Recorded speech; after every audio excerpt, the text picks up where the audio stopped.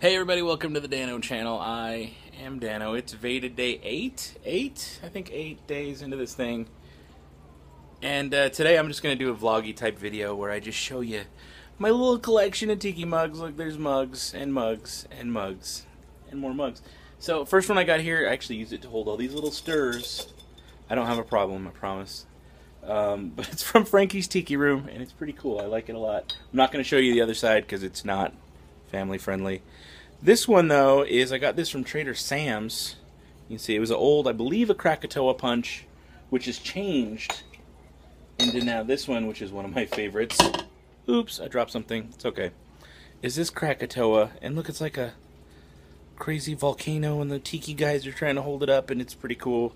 Trader Sam's. There it is on the bottom. It's kind of hard. I'm going to tell you each one of these is my favorite, because every time I look at it, I'm like, you know what, this one's my favorite.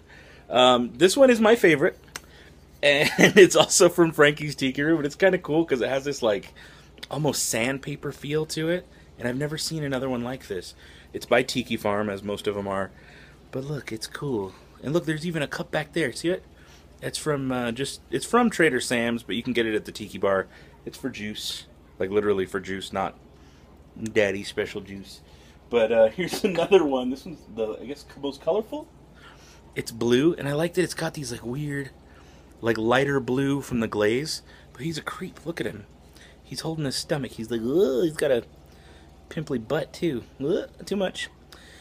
And he is called a lava lech. He's from Frankie's Tiki Room. There it is, Frankie's. And he's just like a cool, weird, like voodoo demon. I like it a lot. It's really cool. Now the hard part about getting these is when you're in a tiki bar, if you've ever been, they're usually pretty dark. So I had no idea that this one looked the way it did until I got home with it. This is my most recent addition to my Tiki Mug collection. This is from the Golden Tiki, and it says, "To the victor go the spoils." I wish it just said the Golden Tiki, but this is a really cool mug. Currently my favorite. Again, they're all gonna be my favorite because it's got a really cool, like, smooth finish to it, and the sculpt is really unique. I've never seen this anywhere. I know someone's going to comment and be like, well, actually, you can get these anywhere because it's also Tiki Farm. Whatever. I like it. It's cool. Currently the fave. This one, which I'm sad, it's got a little nick on the bottom. See it? That little white spot. Oh. But it's cool. It's the only rum barrel I own so far. I actually want to get a bunch of these little rum barrels. But it's Trader Sam's. This one's like the perfect drink that's not too tall. And it's sturdy when you set it down. But it holds like a ton of liquid, so it's a cool little rum barrel. Hello, rum barrel. And it's neat. It's got little barnacles growing all over it. This is definitely the most unique one that I've got, and it came from Don the Beachcombers, and it's in his likeness.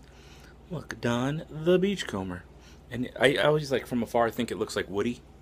Howdy, howdy, howdy. Like, almost looks like Woody with a creeper mustache and creepy eyes. Hello, I am Don. I've come to give you a kiss.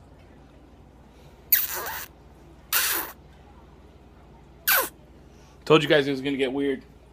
And this one weirds me out because he looks a lot like the ghost, or one of the ghosts from Haunted Mansion.